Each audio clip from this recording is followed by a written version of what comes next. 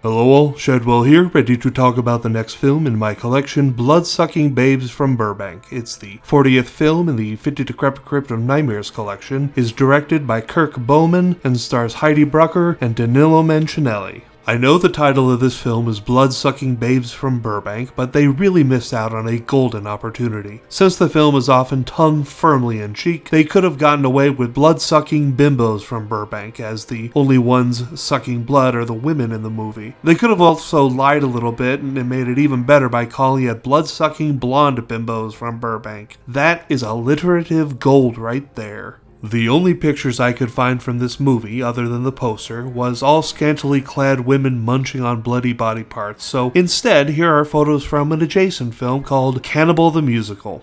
Enjoy. The blandly titled Blood-Sucking Babes from Burbank is just as bland as its title. It's about archaeological students who uncover a jewelry box that is hundreds of years old that, when opened, causes the women opening it to rub the very plastic jewels inside all over their body, and then causes them to grow really ridiculous-looking computer-generated fangs in their mouth and feast on the bodies of the surrounding men. The boyfriend of one of the students gets angry that his girlfriend won't bang him, so he weaponizes the box by spreading the jewels all over the city of Burbank. Meanwhile, two characters from out of nowhere show up to destroy the box. Everything that happens after that doesn't even matter because this is a shit show from beginning to end. I will say that the boyfriend that weaponized the box throughout the film gets rewarded for it in the end by getting back with his girlfriend and her agreeing to sleep with him. So the actions in Blood-Sucking Babes from Burbank have absolutely no consequences. Also, when they're looking for this 200-year-old relic, they search the ground in the forest for it, like it wouldn't have found itself in some dirt after that many years. Whatever, this movie is stupid. Its title is stupid, and everything else about it is just stupid. I did not have a good time watching this movie, clearly. And I fell asleep for 10 minutes towards the middle, so I had to rewind it and start it from where I fell asleep. So I'm angry at it for wasting 10 more minutes of my life than it needed to. Arg.